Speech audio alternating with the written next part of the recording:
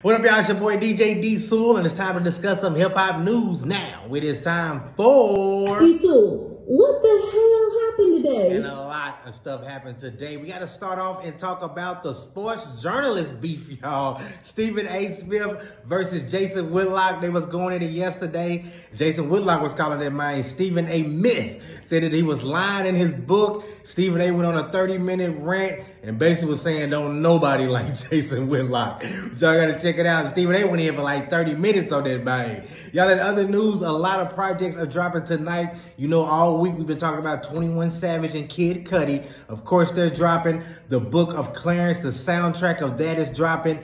Callie Uchis, she's dropping a new project. 22 G's is dropping. Boley James is dropping. I'm looking forward to that.